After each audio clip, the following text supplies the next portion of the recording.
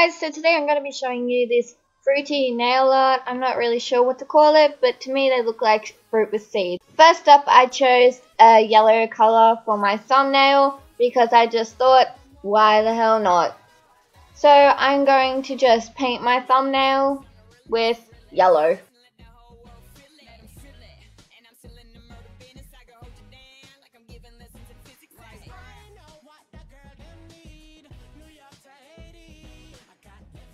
Next I chose a green, and it is in jelly, and it's really a light green. So I had to do a couple of coats on this. If you have any other green, it works fine. I just thought this is the only green I have, and it looks like a kiwi fruit. Next I chose a pink. It is a very nice pink, and it reminds me of a strawberry. So yes, this is my strawberry color. And that's just going to go on my middle finger.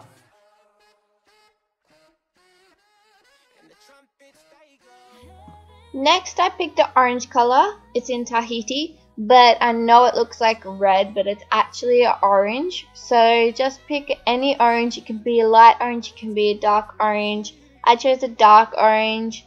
It looks cute anyway.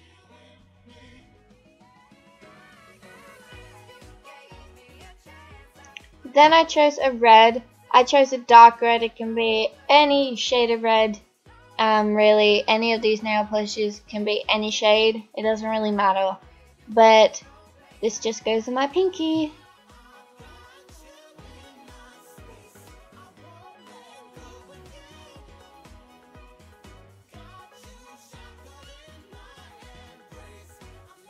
This is what they should look like. Now I'm going to get some nail polish remover, and I'm going to just get any nail polish that's actually on my fingers, like on the skin, and I'm just going to get rid of that.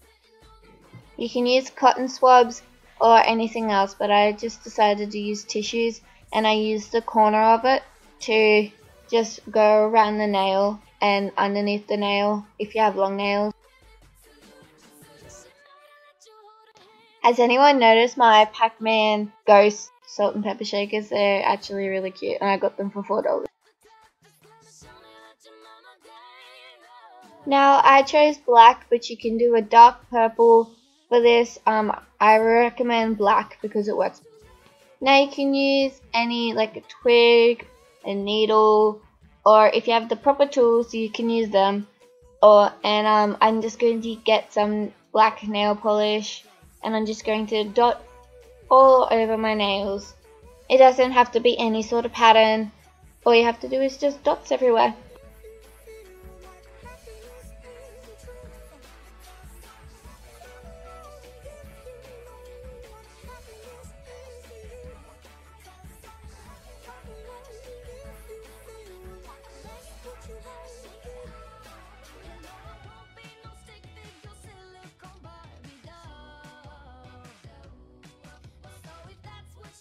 Now this is what it should look after.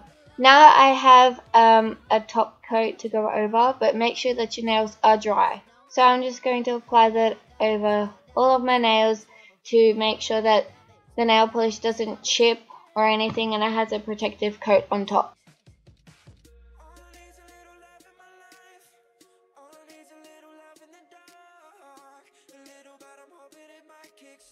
And this is the finished product. I hope you guys liked this. If you did, please give it a thumbs up.